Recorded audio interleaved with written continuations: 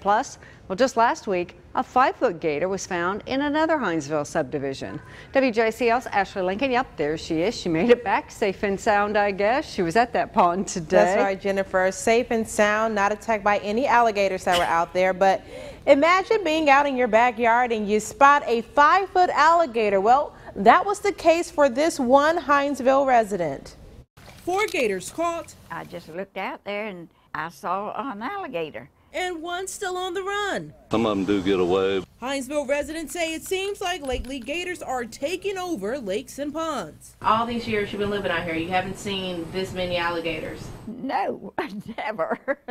Cassie Tanner says in her 50-plus years of living by this pond, back behind Bryant Commerce Park, she's never seen so many gators at one time. I remember 2, but that's all I can remember. That is until Wednesday morning. She saw Trapper Jack and his team remove 4 5-foot alligators from this pond. You know, I want her to see them coming out of the water. Tanner says she noticed the alligators when feeding fish with her neighbor a few weeks back. She put those watermelon rinds out there one day, And that's when she saw 2 alligators. when the second one appeared, I called them. I said, y'all, we don't have 1 alligator, but we have 2 out here.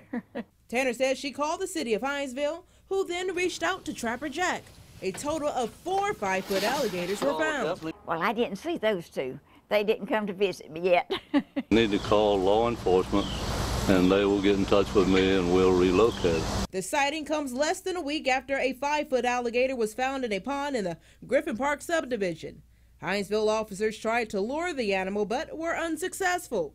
That gator was never caught. Really doesn't bother me. I just take care of whatever comes up, you know. Tanner says she doesn't know why so many alligators are being spotted, but she's not letting it bother her. And Trapper Jack says the park is much safer now that the gators are gone. And Jennifer, they will not be euthanized. They're going to take the gators about 30 miles away to a natural habitat where they can live. Awesome. All right. Appreciate it. Thanks, Ashley. All right.